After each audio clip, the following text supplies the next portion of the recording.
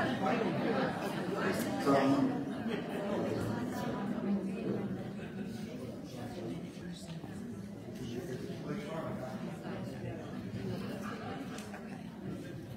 not starting early, so continue talking. It's rude to start early. It's also rude to show up at somebody's house early for dinner. We had a priest named Father Gill, God rest his soul. And if you invite me to a letter opening, I will go. You have to invite me to the letter opening. But it means something really important like a letter opening. Right. Will you bring a stand? I'll bring anything. This is kind of loud. Okay, I'll take it. So anyway, I turned it down, but make sure. So Father Gill would come uninvited to the house. Father Gill is an Irishman, of course. I think it's Cecil Gill was teaching. So Father Gill would come to the house unannounced. And I've probably never gone to anybody's house unannounced because of Father Gill. So my mother was a very good housekeeper, but she was not neat there. And I meat free.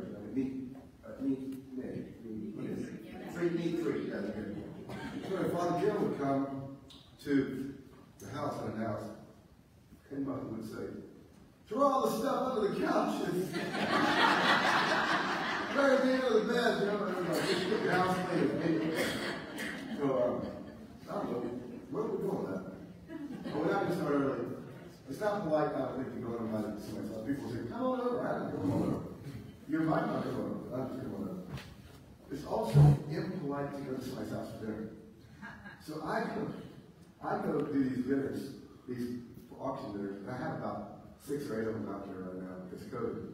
Like auction dinners for the ladies, auction dinners for St. Michael's, auction dinners for St. Benedict, auction dinners for Millie's adoption agency. I'm not going to greet you after this because Millie had surgery today. She's not feeling well, so I want to go see her. She had surgery yesterday, I should say. The doctor is awesome, but you want to remove a cyst that was going to certainly be benign. He said, "I just need to take off a little hair." Like, there's a gap, there's a cut this way. He's like, "How did you do this? Did you let me serve?" I don't know. But I have these dinners, like, I'll say, "Okay, everybody come at 5. I didn't say come at 4:45. But we'll start now because it's not early. Y'all, I want to tell you something. I am so happy to be reading this book. So happy to be reading this book. I am learning so much. And if you think the new Passover was good, the study questions for next week go back. Wait till you read the new man. This book is getting better and better with every chapter. And I'm not trying to sell you because people are obviously not coming back. Oh, you're online, whatever. I know you people, you say you're online.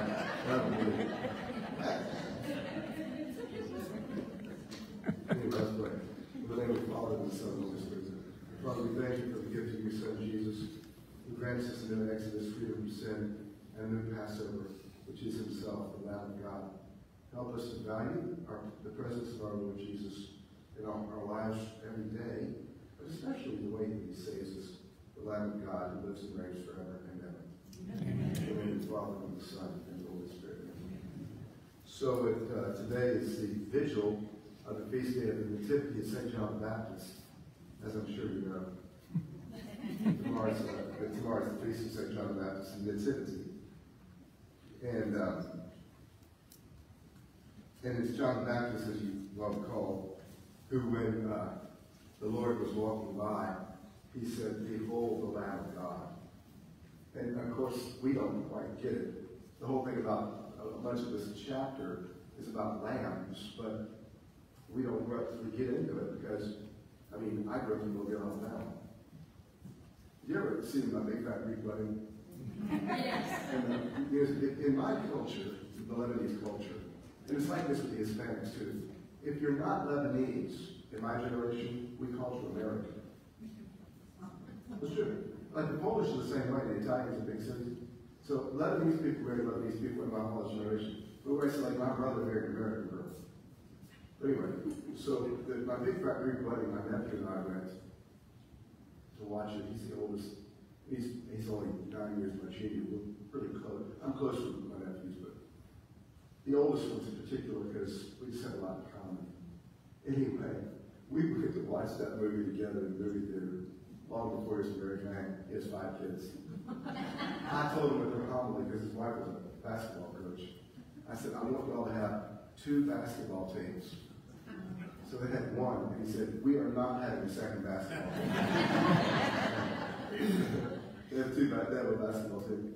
But Sam and I went to watch this. We laughed because the Greek culture mirrored my mother's and father's culture and loved these people so much, just so much. And the girl, the Greek girl, the sort of main character of the film, was dating an American, just this guy like Tim Smith or something, you know, like something Leonidas or he was a vegetarian. His aunt, who reminded me of my aunt Tony, got this, so she says, "Oh, no problem. You're not to eat meat. I cook for your lamb." I mean, we don't even, like in Lebanon, all of the meat dishes, I don't know Lebanon. I'm not a Lebanese expert, because we haven't ever get back to Lebanon. My grandfather came over in 1884, but 2 of my cousins, all cousins, a lot of cousins, have gone back, but most of us just haven't gone back to Lebanon. It's not possible, but I know in that part of the world, the meat is lamb. So I just point that out because it's hard for us to understand that, okay? All right, so the new Passover. The new Passover. The new Passover. All right. Great. Okay, so first question. What is the first key to unlocking the mystery of the Last Supper? Who can answer that for me? Anyone? Yes? It was establishing a new concept. Right, it was, exactly. It was, if you look, please, will you, bless you, the middle paragraph of the first page of this chapter 48. The ancient Jewish hope was the first key to unlocking the mystery of the Last Supper. Hope for what? Hope for a new Exodus and new Passover. So it was the key to understanding the new Passover is to understand the Jewish hope for a new Exodus and a new Passover. And I do recommend, I don't often recommend movies, but there is a great movie called Shawshank Redemption. It's one of those films that now that you have John, these people buy this stuff for me. You get Amazon and all that stuff. And I've actually had it for like 5 years. It's like, I like watching that stuff. Not like, watching stuff, I love that stuff. But in my Shawshank Redemption, like, hope is the most important thing. If you live with hope, then, you just can live through a lot. And so the key to unlocking the mystery of the Last Supper, the reason this is really helping me is to understand who Jesus was as a Jew, who his audience were as Jews. In the next chapter, the new manna, or the manna of the Messiah, not that we're debunking Protestants, and that's not what we're about, but, it's helping me to understand, you can't understand Passover, new Passover, Exodus, new Exodus, manna, new manna, if you understand who Jesus was in his context, what he meant to tell those people, and what those people were expecting to hear, wanted to hear, were waiting to hear, and hoping to hear. See what I'm saying? So the hope for a new Passover and a new Exodus. Now, the next question, turn please to page 49. Why was Passover celebrated by the Jewish people as the foremost of all the feasts? Why? Simply speaking, they were freed from slavery in Egypt. 500 years of slavery. I think Dr. Petrie. I hope that guy's not going to take it as an insult. Keep his name off. But he couldn't say Zoghby, so I feel pretty good. He made good. Yeah. Pete probably told him your name. Yeah, that's a Pete. Let me say this. Again, I tell you, he comes from little town, Bayou Blues. I talked to his parents' pastor today. Just amazing, this guy, really. So the answer is, it was the feast that was foremost because they were free, the people from slavery. And of course, I remember being a boy going first to the Lincoln Memorial and reading in this huge blocks of marble the Emancipation Proclamation, people free from slavery. All right, now it comes to the 5 steps, Exodus chapter 12. According to the book of Exodus chapter 12, what are the 5 steps to celebrating Passover? 5 steps. 5 steps for celebrating Passover. So there are 5 steps. And this was a highly rehearsed meal. It wasn't something that, in fact, they just did willy-nilly. Okay, it was very rehearsed. The first step, of course, is that every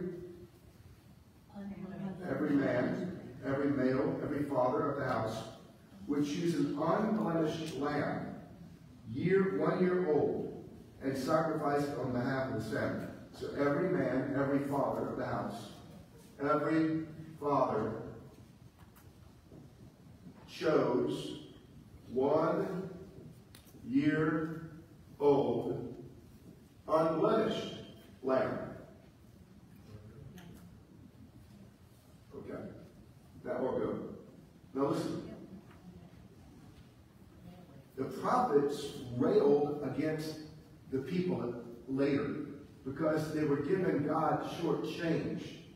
They were giving old nasty lambs, old like 10-year-old lamb. I can't do nothing with a 10-year-old. I'm sorry, I don't mean to talk bad about people. You know, I mean, it was an old, he didn't want old lambs. He wanted a lamb in the prime of his life. In fact, before I fail to mention this, it says you took it on the 10th day of Nisan, and you kept it until the 14th day of Nisan.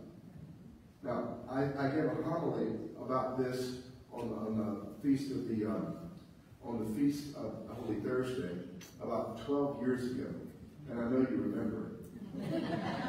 But there was a credit card ad, and in the credit card ad, it had all these. I had this beautiful family, mom, she's gorgeous, daddy's so handsome, the children are perfect and flawless, and they're like in Maine or somewhere up north, and they're catching lobsters. Okay, so they catch these beautiful lobsters, and the kids are playing the lobster. Oh, hey, there's a beautiful lobster, and like naming the lobsters and everything else. And then the dad is about to put them in the boiling cauldron, and the kids go and throw them back in the ocean. And of course the dad laughs. It's so funny. And my dad would have, like, my dad had a cane. He used a cane. Because in fact, my dad never laid a hand on us, honestly. He never laid a hand on only one of the 7. Never laid a hand on any of the 7. That was Mom's job.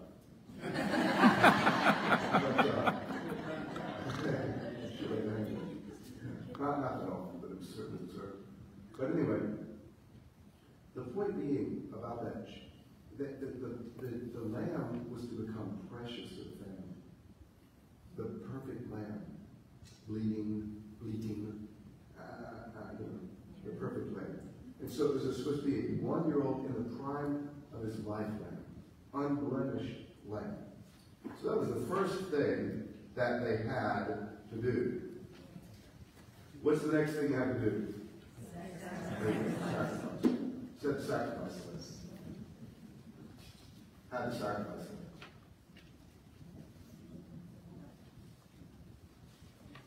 Okay.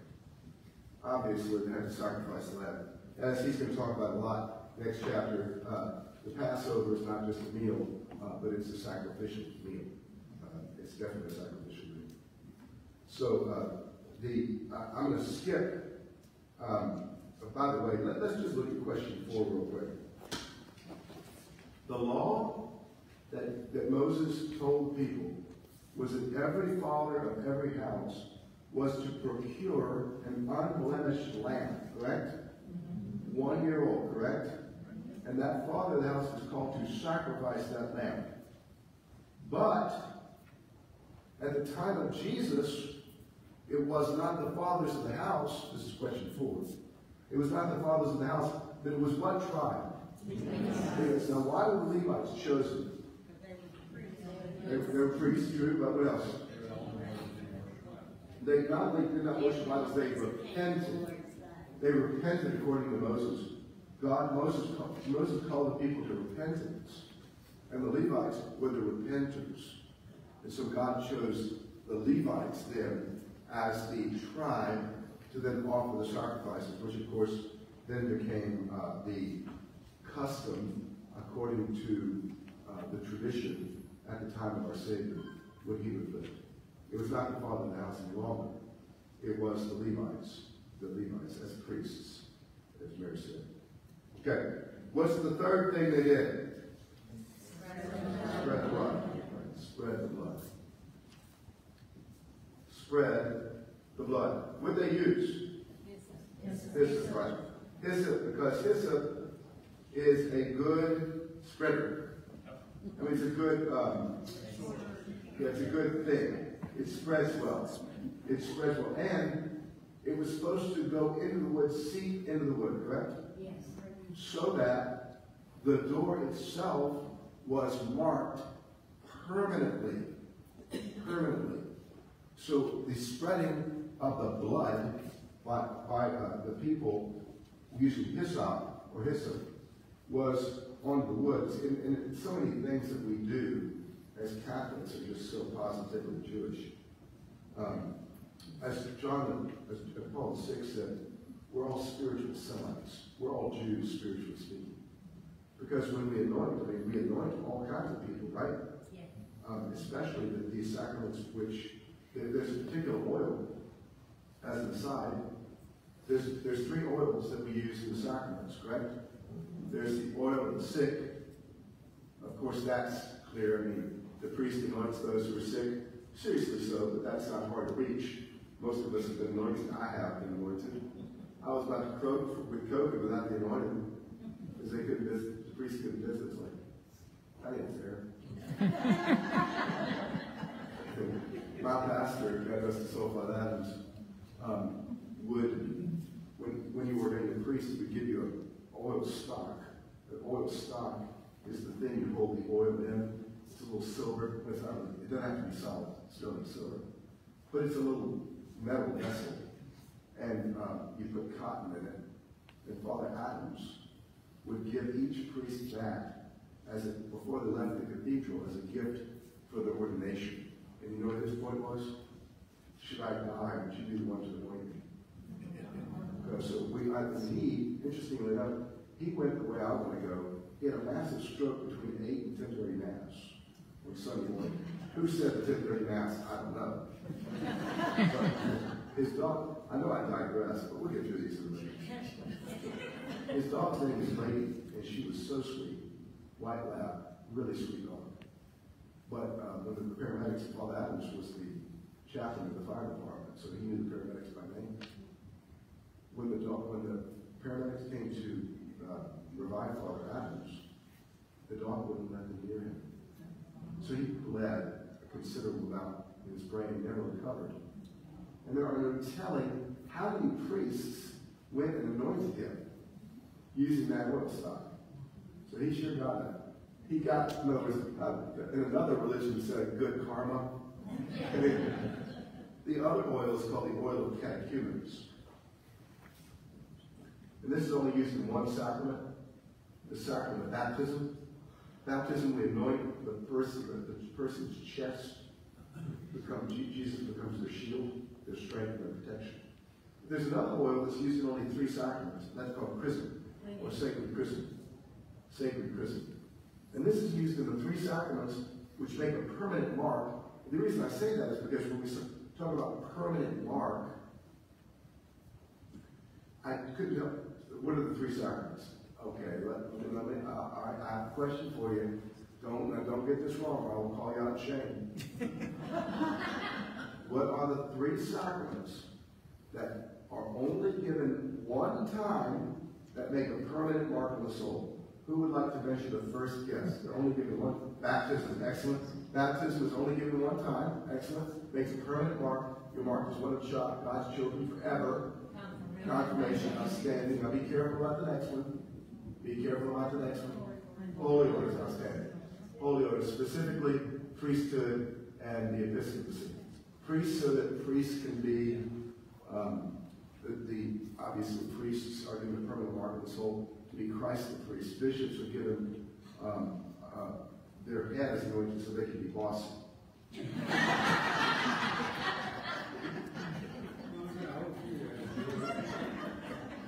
I'm just kidding. No,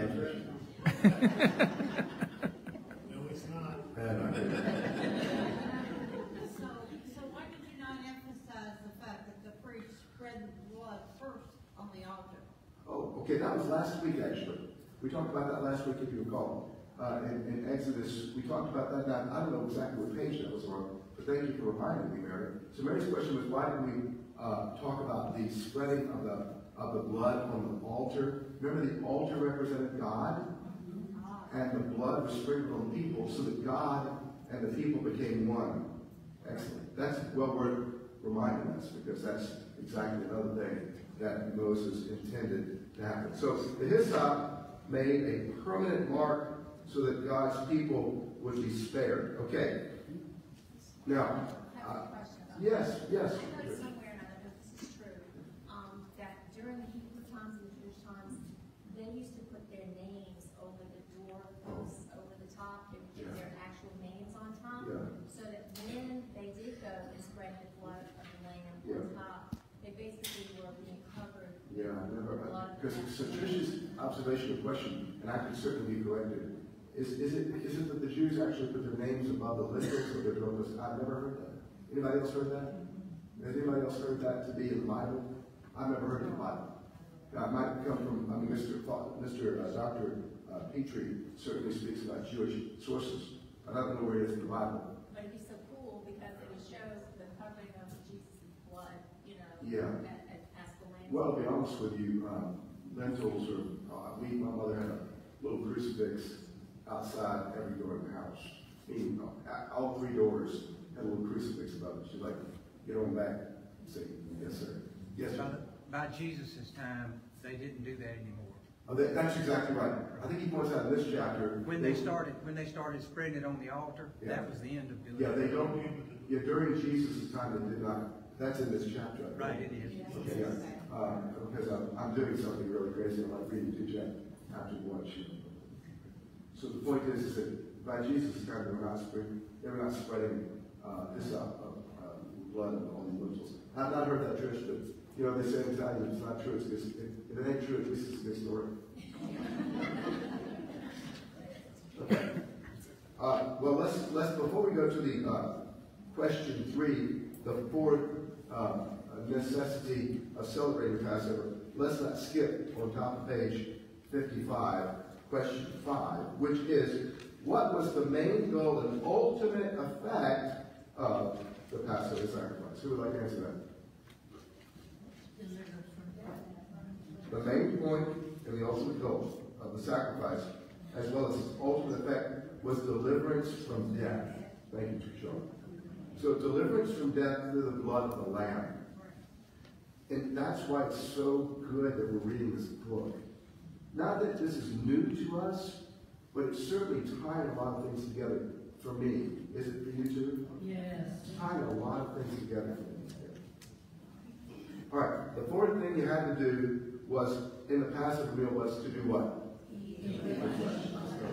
You had to eat the flesh of the lamb. It had to be roasted. It couldn't be boiled. Eat the flesh. That's right. It had to be roasted. Eat the roasted flesh. Eat the flesh. Eat the roasted flesh. Eat the flesh. All of it. Yeah, you had to eat all of it. None of it left over. And that was okay. In my house, there were no leftovers anyway. That's not true. My father had leftovers. Yeah. Yes. I'm sorry. Yes. Going back Yes, to ma'am. the second, Second thing?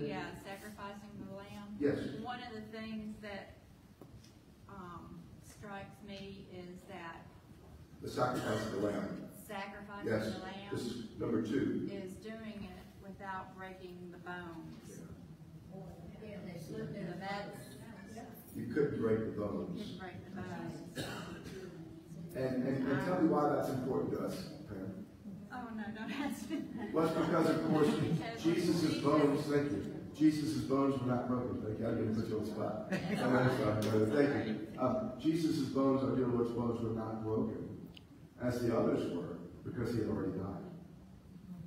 So even that particular prophecy is fulfilled. So, of course, thank you.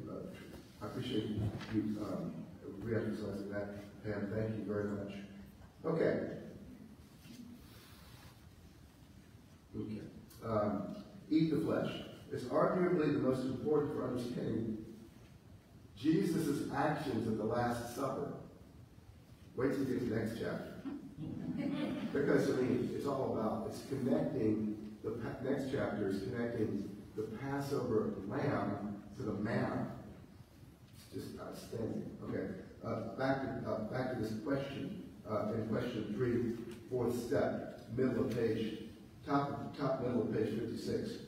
The Passover sacrifice was not completed by the death of the lamb, but by eating its flesh. Okay?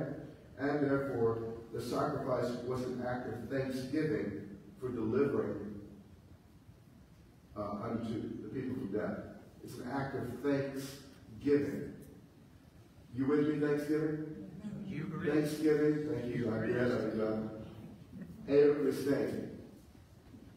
Eucharistain. Eucharistain. In Latin, Hebrew, to give thanks. That's why it is, as I told all of you before, we go to Mass not first to receive, right? We go first to give thanks, right? Because while we might receive many things, and you do, obviously, theology, you receive the written word of God is proclaimed, and you receive a homily that's expertly prepared, and you receive, just singing together, responding together, being together. That's great, because you can't do it alone. Then, of course, we receive the Eucharist, the body and blood of Christ. But the first reason we're there is to give thanks, which puts everything in perspective, doesn't it? So it's really not enough to say, well, like, and I've told you before, I mean, there are all sorts of things about our parish that could be better, and should be better. But that would be true for everyone and everything in life. So, I told you I celebrate Mass in Spanish every weekend. English is my first language.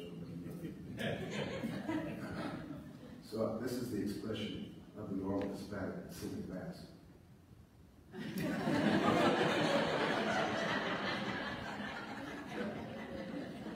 They don't have an Hispanic priest, so it's not like they're getting something super duper.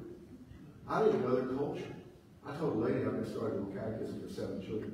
They have to get caught up in their sacraments today. And I said, where are you from? The mother. And she said, so I said, well, where are you actually from? So I told her she lived on country as well. I said, what country are you from? She was Mexico, Sonora. I said, I don't know Mexico. I just know Mexicans. I don't know their culture. So I didn't have a priest who knows their culture.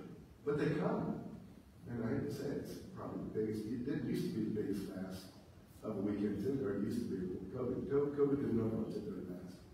A lot of people, younger people, never have come back. But Fulton Sheen put it best. He said there's a less practice of the faith in the developed world. Africa. Africa? You know what they do with a priest? I'm told Father Carucci went to an ordination in Africa, a country. I think it was Uganda. They carried the priest to be. Carried him all the way from the village to the cathedral. They're pretty excited about that, aren't they? Yeah. That's fervor. And that's why people are back in the church in Africa. So giving thanks is the first. It's really interesting. I brought a girl into the church from Brazil. And I said, if you come to church, what will be the first reason you come to Mass? And she said, I come to give thanks. It becomes a thanksgiving sacrifice, okay? Now, the fifth reason of this step of celebrating a good Passover is what? Passover is called what? Day of Remembrance. Day of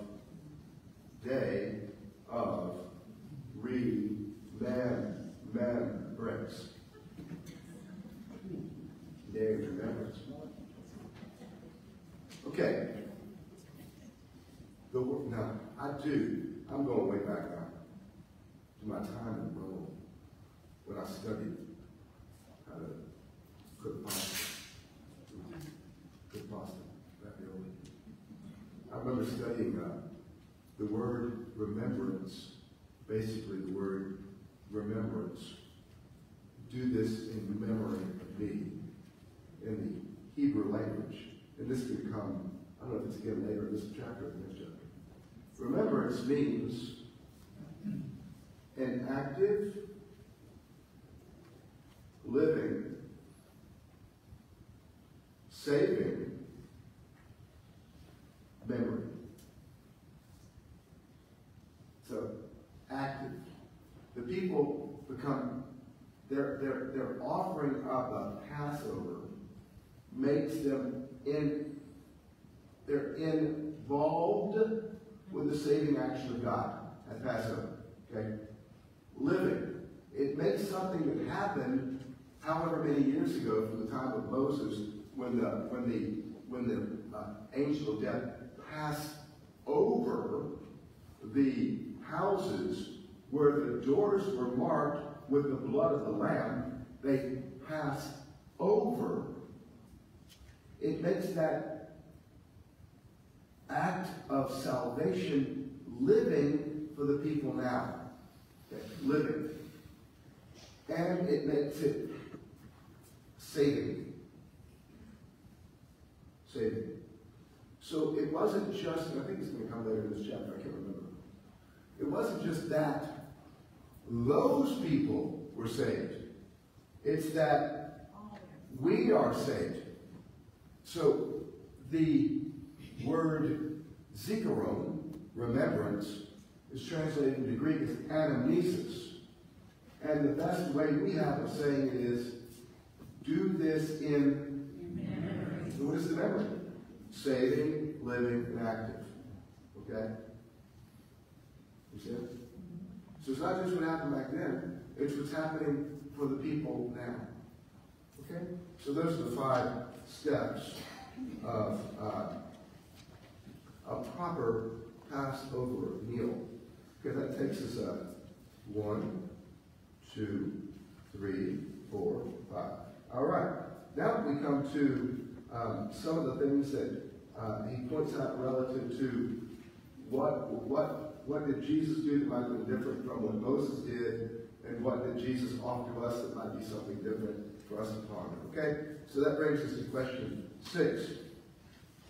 What are the main differences between the first celebration of Passover and the Passover? Let me erase some stuff. Let me erase some stuff here. This is about halfway up here. Father Sheen has like an angel. Yeah, he does, yeah. But you know what? I'm not going to say anything about that. He was an angel. I think his angel did it, yeah. Full Sheen. Well, he was a teacher. By the way, there's a Sheen app. If you might like to get that. I downloaded it a long time ago for free. Now you have to pay for it. The Sheen app is with that. Okay, thank you for pointing that out. The angel did erase it for me. All right, so the main differences. What was the first main difference? Exactly, the location. The location was the main difference. The location. The location of the Passover meal. The location of the Passover meal was different. So, in the first Passover, it happened in every single what? Home. It happened in every single home. Then the sacrifice became the locus of the place of the Passover sacrifice, became the temple in Jerusalem. Okay? So that's the first difference between what our Lord would have done. It was every home has now been moved to just the temple in Jerusalem. Temple in Jerusalem. Okay, I think the second one, who would like to put out the second one?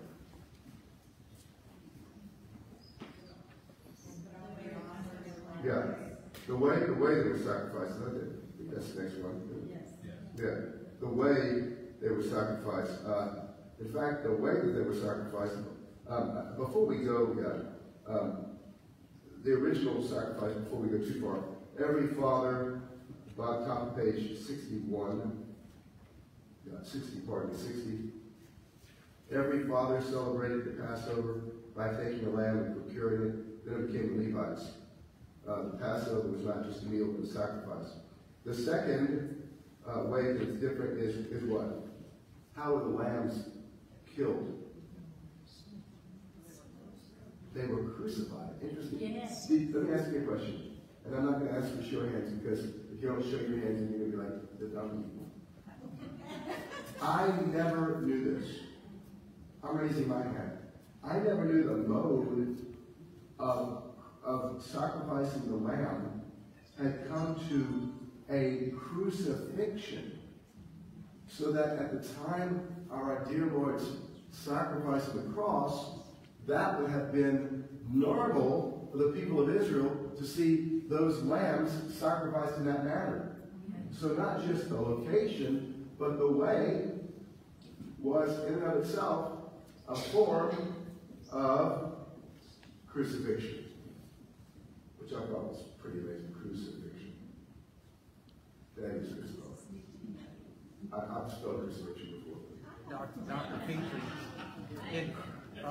Sir.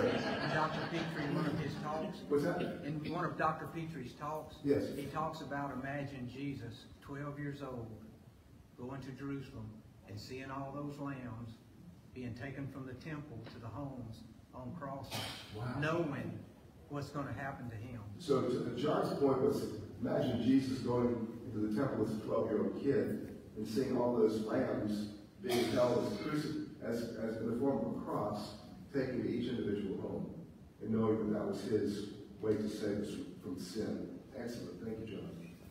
Okay. So the lamb itself was crucified. Okay? Oh, by the way, he points out something very well. The sacrificial aspect, top page 62, the sacrificial aspect at the time of Jesus is important to stress because of modern people's concept of Passover is often shaped by our knowledge of the contemporary Jewish Passover meal, often called the Seder. And I mean, that was like, all due respect to the 1970s. I mean, everybody was doing the Seder meal, right? Well, it just becomes a meal then, right? Well, Passover is not just a meal. It's a sacrifice. So the Seder should be put into context, even it doesn't certainly fulfill the entirety of what our dear Lord meant. Now, the third reason that it's number 6, the main difference, bottom of page 64. The third important difference between the original Passover and the later Jewish tradition is that the ancient rabbis saw each annual celebration of the Passover as a way of participating in the first Exodus. The Passover meal was not just a sacrifice, and this is what I talked about earlier, right? But it's a memorial and remembrance. Somehow it makes present the deliverance that has been won from the ancestors of Egypt, from slavery in Egypt to the present. Okay? And by the way, not to move too far ahead, but isn't this our understanding of, I don't want to go too far ahead, the Catholic Mass? It makes what Jesus did on the cross present for us in an unbloody way for our salvation now. So he saved us, but he's presently saving us, right? Now, 25 minutes, and I think we can get through this question pretty quickly. Yes, Joe. There was one difference I saw in here that wasn't identified as a difference. Ooh. And I wondered why they just skipped over it. What's that, Joe? Where is it? The original, they roasted the lamb. When they moved into the further on, everything So I don't know, that is a significant difference. So John? I don't know why he didn't identify The the reason for that? difference. I don't know the reason Moses said boil the lamb. He said roast the lamb. It was. Okay, the question was, Joe's pointing, what happened that they didn't have to roast it, but they could boil it? Right. They could. That's a And great it's not question. even identified as a difference. There's some questions I can't answer. I'm not educated. Okay. But I appreciate the question because it's fodder for us to do some research on our own. That's why we study together, because it helps us to maybe point out a question and do our own little research. Thank you, Joe. It's great. But I was going to give you the notion of sacrifice and salvation for the Mass, and I've told you this so many times. But my favorite meal was white beans and rice. Remember what she had to do? She started the night before, she soaked the beans. Right? I'd soak the beans because they're hard beans. And in the morning, she'd do herself those beans, all kinds of stuff. Red, I saw peppers and all that stuff. It was wonderful. And then when I came home from school, she was frying out the sausage and pan and black spoon. Awesome. Then we sat there and simmered for about 2 or 3 hours. Then Daddy would come home, we eat about 7. See, it's not enough to cook the beans. The beans have to be served. It's not enough to cook the lamb. It's not enough for him even to die on the cross. We have to partake. We have to eat. That becomes a living memory for us. So it's that those beans I mentioned, this is a human example. The beans were simmering, but they had to be served. The Mass is serving up salvation that he cooked on the cross for us. Okay? So that's a little bit of a reflection. I've given that example a lot of times. But does anybody remember that example? Good. I'm glad to prove that you don't listen. I love it. But I think that's great. Okay. The seventh question is very simple. According to the historian Josephus, how many lambs? And this was found back on page 61. Yeah. So it's likely that, I mean, his accounting is, he was a priest, I think. It said 256,500 lambs for 2.7 million people. Yeah. It's a lot of lambs. It's a lot of blood. Don't you think that's why they started boiling Oh, maybe so. instead of roasting? Who knows? It's a great I one. mean, it's huge. Yeah, it's a big old cookout there. Yeah, so the point is that I've often thought about that number. I've heard a similar number before from some other source. Well, maybe it's the same source, but another book. And I thought, imagine that 1 year, 250,000 lambs were slaughtered. And truly, not one sin was forgiven by 1 year's worth of lambs. Not one sin. And the sacrifice of the lamb forgives all sins. I mean, that's just a great thought, isn't it? The lamb of sacrifice. Jesus becomes the lamb of sacrifice. All right. Why did blood sacrifices commanded by Moses cease? The temple was destroyed. The temple was in fact destroyed, so blood sacrifices ceased altogether. I mean, they didn't have a place to offer the sacrifice, so the sacrifice in and of itself was ceased. Because the temple was destroyed. The temple was destroyed. Yeah, and then the temple was altogether destroyed. I think which captivity? Babylonians destroyed the first grand temple, and then they built it back. King Herod built it back. There's a wall. Cyrus brought him back to build again, and then there's one wall left called the Western Wall. But the Romans finally destroyed the temple, as I talked to you last week. In fact, if you really want to see something very interesting, not that I'm not trying to impress you by travel knowledge, just having lived in Rome. Titus the Emperor destroyed Jerusalem in AD 70.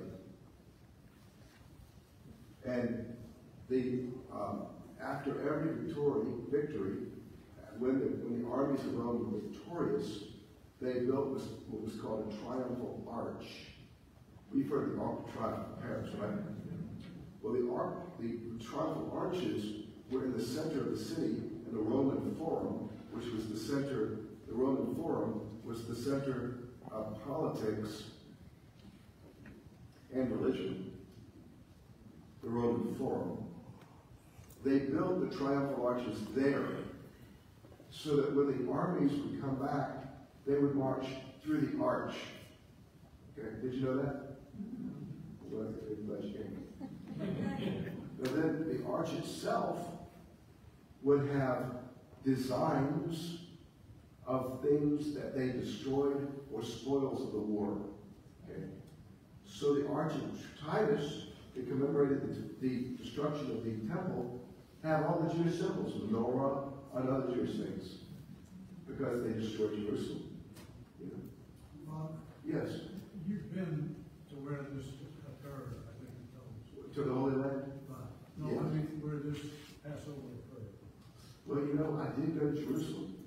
I sure did. Yeah, that was the only worthwhile trip I've ever taken, because it really. Now, of course, the more impressive parts of the Holy Land are what you see outdoors, not the church that's built over the Nativity, not the church of the Holy Sepulchre, but when you get to see the outdoors. But I will say this: I was in Jerusalem over Holy Week.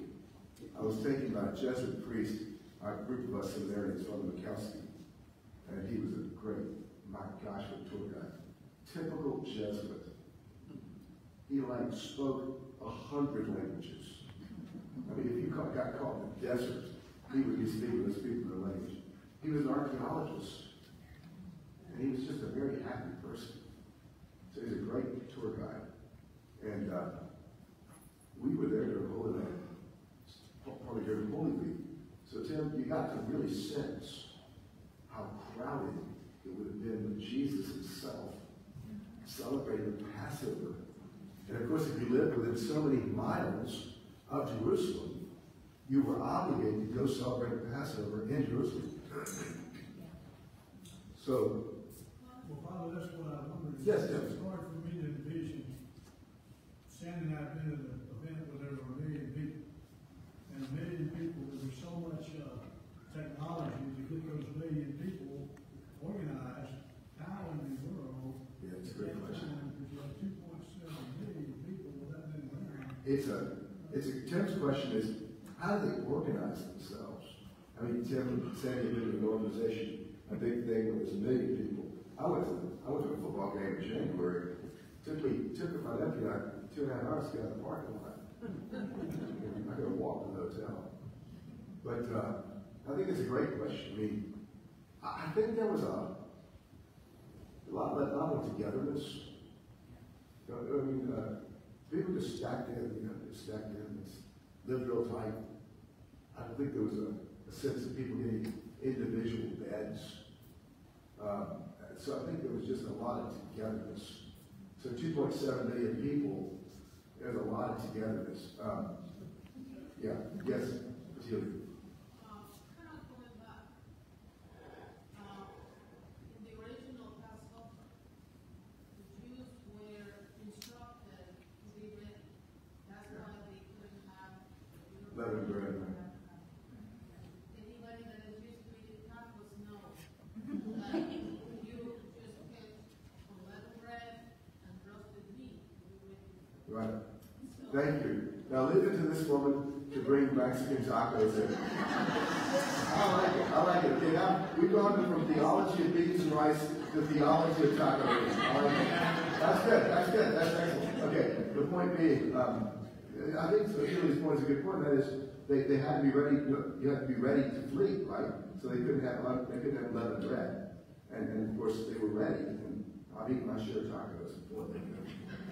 Thank you, but your point is well taken. Thank you, Mr.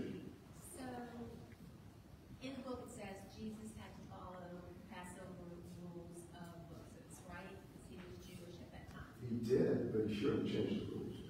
He did, okay. Yes. So, he did not go to the temple, and they did not have lamb. So, why did his apostles agree to this, knowing Well, he did go to Jerusalem. So as a devout Jew, he did go to Jerusalem, which is exactly where the Passover took place. But he wasn't at Where the temple. the Last Supper. Well, they didn't have to go to the temple because they didn't need to be at the temple per se. They had to take the lambs that were sacrificed by the temple priests and partake of that. And bring it back to wherever Where they they stayed, sure. But they didn't have lamb. Oh, sure they had lamb. Oh, they had lamb? Yeah, I mean, they're not Greeks, but they have lamb. No, just teasing. Yeah, no, they had lamb. Every one of them had lamb. They did. You had to have lamb. Okay. You had to have lamb, sure. Yeah, absolutely. Yes, John. Yeah, Father, there would be like 20 people in the group, and one would go to the temple.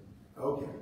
But as far as the other gentleman's question about the boiling, Yes. in Deuteronomy, it's when they started having to go to the temple rather than doing it at their homes.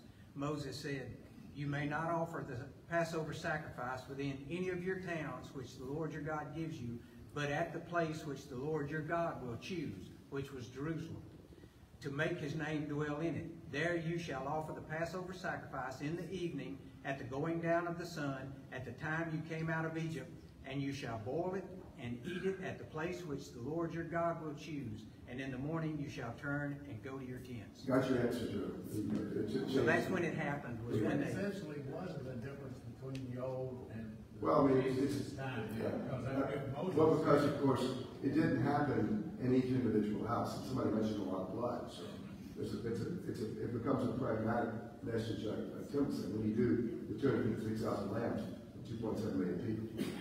Very, very good, very good. Anything else before we go on? Y'all making excellent points. These are good points. Okay. When did Jesus think the new Passover would take place? At the Last Supper. He knew that it would take place. When did he think the new Passover would take place? At the Last Supper. Where did I have that? Okay. That's it. When did Jesus think, middle of page 68, when did Jesus think the Passover would take place? Only possible answer is the Last Supper, when Jesus celebrated the final Passover of his life, immediately before his own exodus, which he was to accomplish in Jerusalem, as John's pointing out, the place of sacrifice. What are the similarities that would have happened in the days of the Passover and the Last Supper? What is the similarity? The Passover is the Last Supper. The Passover. The Last Supper is the celebration of Passover. So that's the first similarity. It's the Last Supper is the Passover. We don't have to go looking for what it is. And we put up all the reasons, 5 steps of a good Passover, right? So the Passover is the Last Supper. Now, who is the Lamb? Jesus. That's clear. What were the differences between the Passover meal and the Last Supper? What was the first one I'll point out? Okay, so think about this. Generally speaking, who do you eat Thanksgiving with? Right. Who do you eat Christmas with? Generally speaking, who do you eat Easter with? Right. Your family. When I was a boy, 21 years old, we got a day off for Thanksgiving in the seminary. We got Friday, I think, off, something like that. We had to be back on Saturday. Anyway, I don't know. It was a real short break. It was when I was in Covington. And I'll mention this to you in another place. But the biggest band in 1988, when I was a senior in college seminary, 88, Thanksgiving year 88. The biggest band was U2. Okay? So my cousin, who was like my brother, called me and said, you're not going to believe this. I got 2 tickets to U2. It's New Orleans. Like Friday after Thanksgiving or something. I said, awesome. This is going to be the best thing ever. So he was a freshman in law school at the time. So I called my mother. And I said, Mom, I have great news. I have a ticket to U2. She said, well, that's wonderful. I know you love that band. When is it? This was Friday after Thanksgiving, which means I won't be able to come home for Thanksgiving. She said, well, you're not going to the concert. That's a lot different between my brothers and sisters' children and us. You were home with your family for every holiday. You were with your family for every single holiday. I mean, there's no go. Someone said, we'll go to the beach. Dad, you are. Go to the beach. You go to the beach another day. You ain't going to the beach on Thanksgiving, Christmas, Easter. So, who do they celebrate Passover with? Their Jesus, the Son of Man, has no place to lay his head. He has no family. Who is his family? We're his family. Your mother and your brother and your sisters are waiting outside. He said, who are my brothers and my sisters? The one who does the will of the Father is brother and sister and mother to me. So that's why our dear Lord didn't celebrate the Passover with his family. He didn't choose to do so. Okay. Now, what other difference would there have been? There was, to answer the question before, who is the Lamb? Jesus. How do we know he's the Lamb? Deviation from the script. Trish. This is my body, which will be given what? Up for you. Think about that now. He was telling him he was going to die. Exactly. This is my body. He's the Lamb, which will be given up. What's up? On the cross for you. Okay? So he's given up for you. He's the sacrifice. So he's the Lamb of sacrifice. Why did then Jesus command his disciples to eat his body? This is the last question, question 12. Because he is what? He is the... What's the author points out, the first thing is because he is the Messiah. Jesus not only saw himself as the long-awaited Messiah, he was the Messiah. But why did he tell me the Lamb? Because he was the Passover Lamb. He was the new Passover Lamb. Now let me tell you something. This is leading, it's a segue, a fabulous segue, to all those who would argue that we who believe that we eat the body and blood of our Savior are cannibals. This is a perfect segue to the next chapter, which is the manna of the Messiah. Because he believes that he is the Messiah, but he also believes he's ushering in a new Exodus by a new Passover. Who was sacrificed in the first Passover? Lambs. Who is he? The Lamb. Okay? So, any questions or comments? Yes, Julie. I was reading in an earlier page about how the hyssop and blood would reappear in Jesus' Passover. Is it right that the hyssop was used to lift up the sponge? Right, there you go. So the hyssop comes back when our blessed Lord is giving hyssop to drink the wine. So hyssop is prefigured and then fulfilled in the death of our Savior. Excellent. The lamb being sacrificed, the blood is placed in the lips. Excellent. Yes, yes. Is it any question doesn't relate to anything we discussed today, but several times in the Bible we hear of the children being killed. Why would God have allowed such a thing? And then today, abortion is so...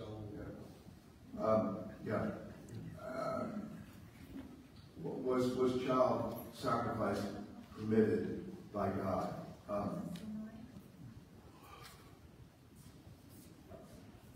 The sacrifice that makes the covenant, the first covenant, real is the sacrifice of the lamb. There is an allusion to child sacrifice on the part of Abraham and Isaac. But while God said, take your son up the mountain he did not require them to sacrifice. So he did not require that. But that was proof of his faith.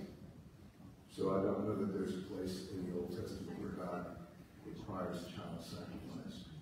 I can't recall that at all. Did he allow it? Well, the angel stayed the hand of Abraham. Yeah, so he didn't have to. Now, back to move forward, God the Father does not stay his hand with the sacrifice of his only son. So Isaac becomes the prefigure of Jesus, whose father, Abraham, did not have to sacrifice his son.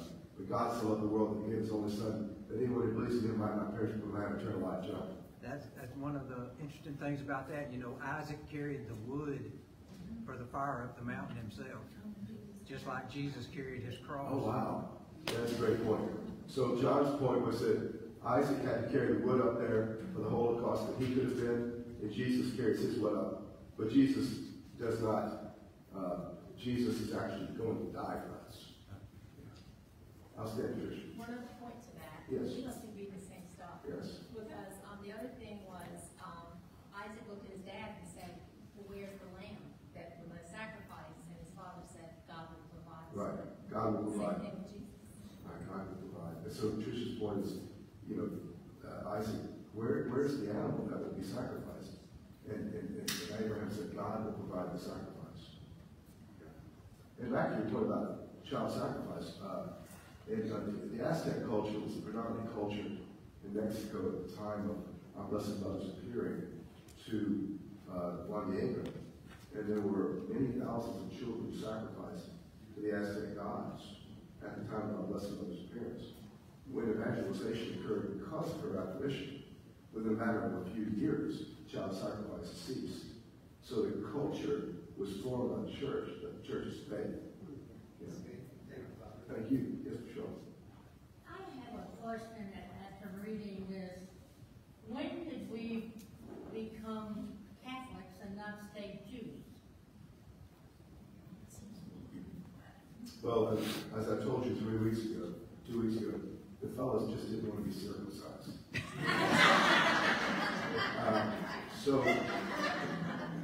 So what happened was, and this is all found in the Acts of the Apostles, was that there were some people, and it would appear as though Peter was among them, who believed that you had to enter into Christianity, the Christian faith, that you had to become a Jew first.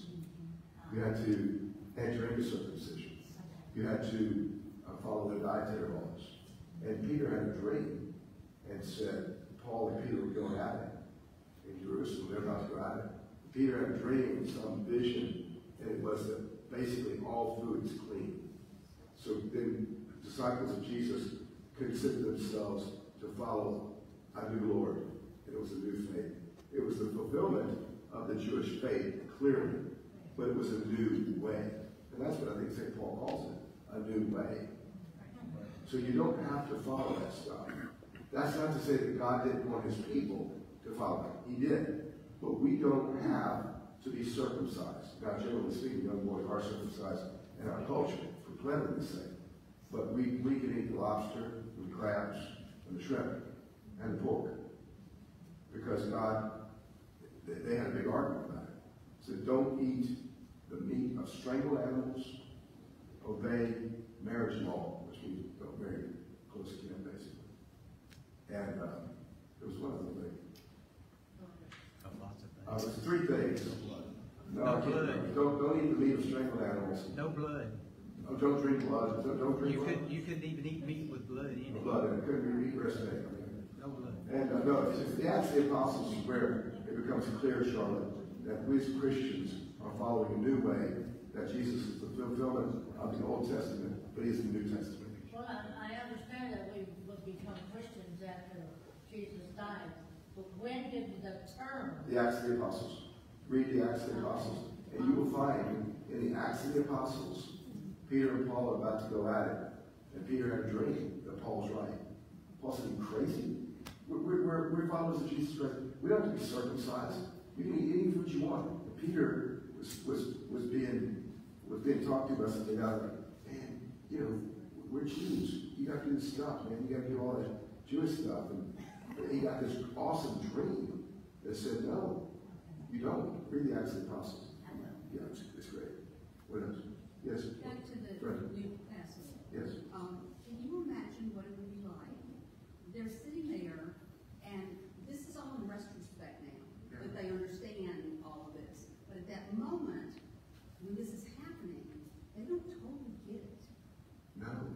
It's funny she said that. Brenda's point was, when Jesus' apostles were at the Last Supper, they didn't get it. Do you understand that we understand it more than they did?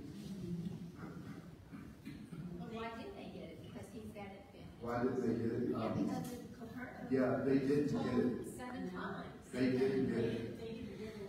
They didn't get a lot.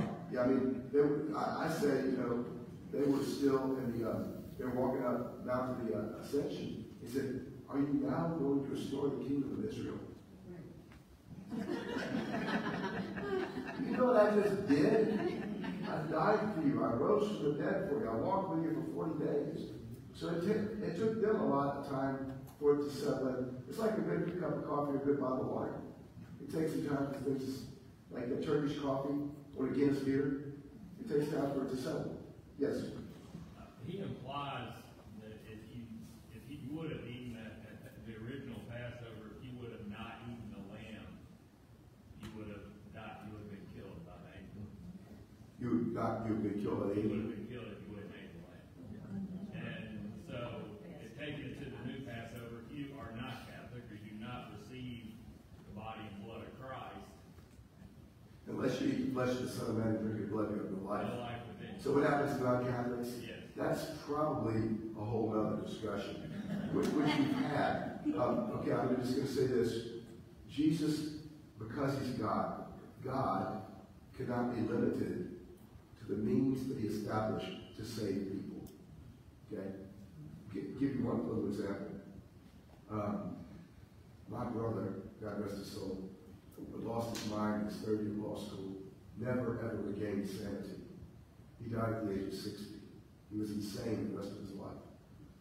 He lived in group homes. And he went straight down. Straight down. He suffered like he never known himself. So we used to take turns taking him out to dinner once a week. And we used to sit at Ruby Tuesdays on Airport Boulevard. That's where the home was.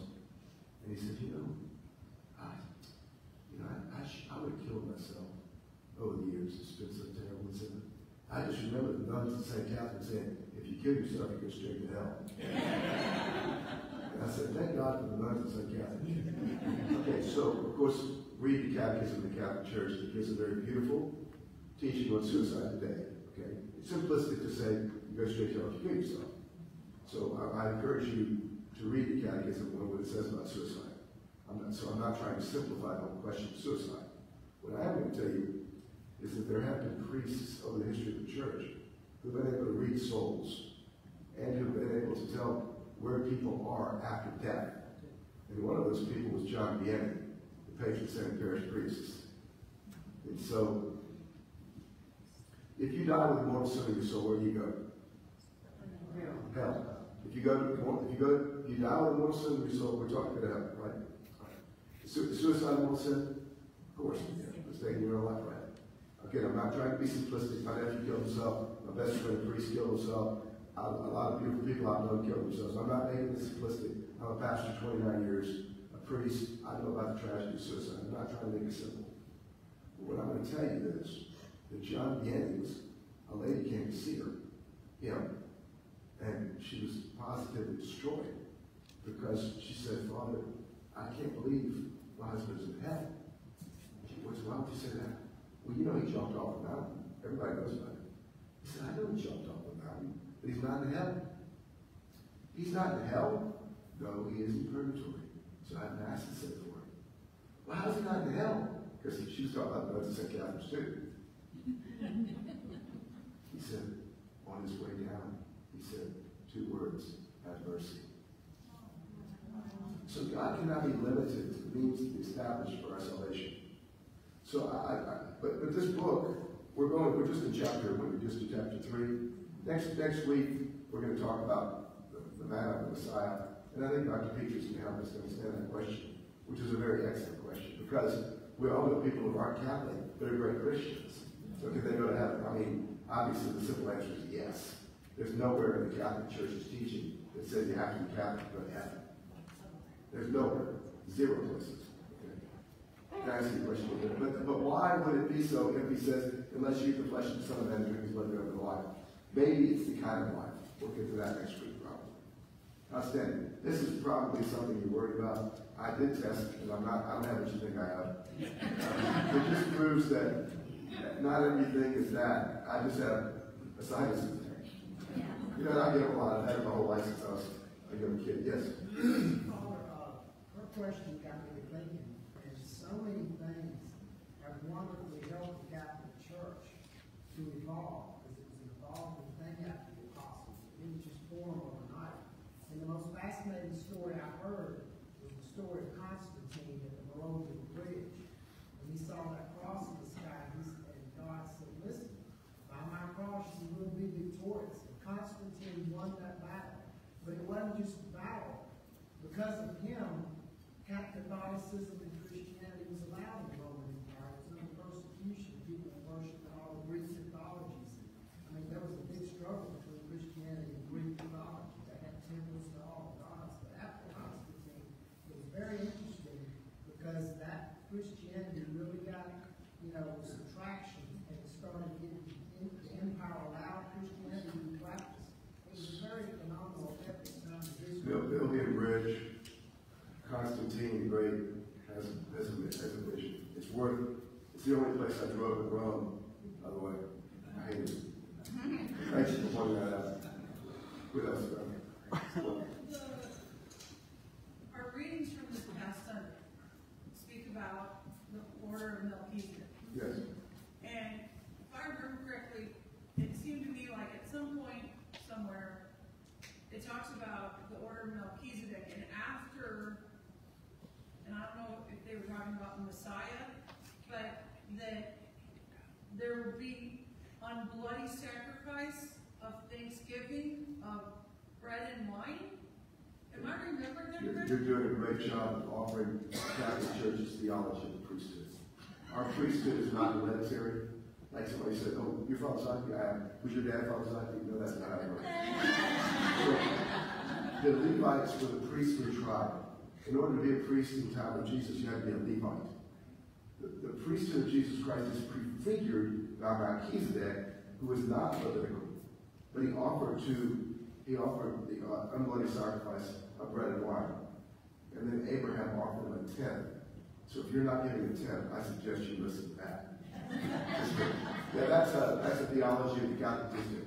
Priest in the order of Melchizedek, not in the order of the Levites. Yeah.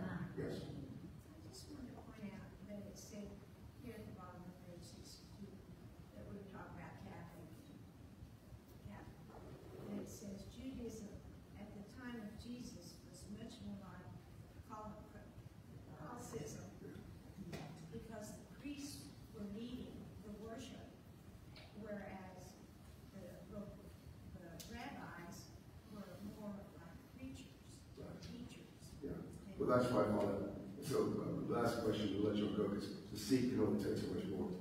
Father Farmer, who's a convert from Baptist, said, if I weren't a Catholic, I'd have to be a Jew. Because it's the only religion made by God, is Judaism and Catholicism. We don't ever denigrate other Christians, because we love them. In the name of the Father, and the Son, and the Holy Spirit. Our Father, who art in heaven, hallowed be thy name. Thy kingdom come, thy will be done, on earth as it is in heaven. Give us this day our daily bread, and forgive us our trespasses, as we forgive those who trespass against us. And lead us not into temptation, but deliver us from evil. In the name of the Father, and the Son, and the Holy Spirit. Have a great night. Thank you, Father. Let's pick up the sheets, please, after.